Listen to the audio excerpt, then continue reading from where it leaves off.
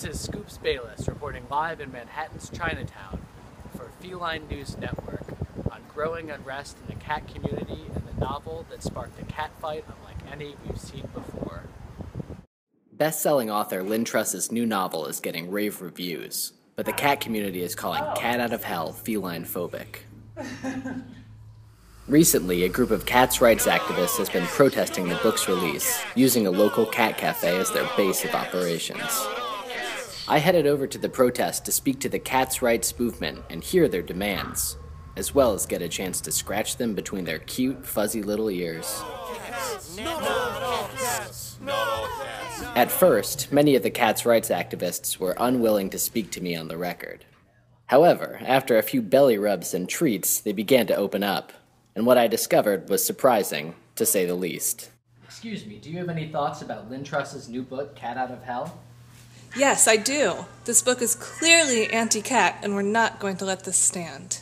What is not all cats? It's questions like that tell me you've bought into this anti-cat culture. You probably think we're all plotting to kill you.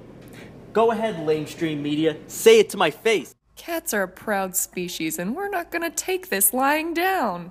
Calling a book Cat Out of Hell reinforces the stereotype that all cats know Satan, and that's hurtful. I'm extremely allergic to cats, so I was ready to pack up my gear and leave. But before I could, something incredible happened. In a surprise move, Lynn Truss has arrived on the scene to offer a catnip branch to her detractors. How do you feel about the cat lash to your new novel, Cat Out of Hell?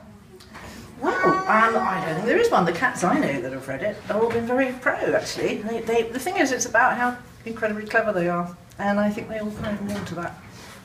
Thank you. But Lynn wasn't done. What happened next will almost certainly surprise you.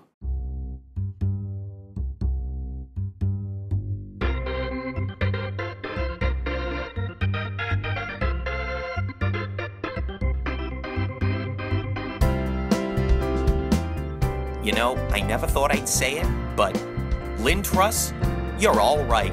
I gotta say, I'm a fan of this book. Lynn Truss really understands how stupid humans are compared to cats, and that means a lot. It certainly appears that cats' rights activists and Lynn Truss have found common ground for now.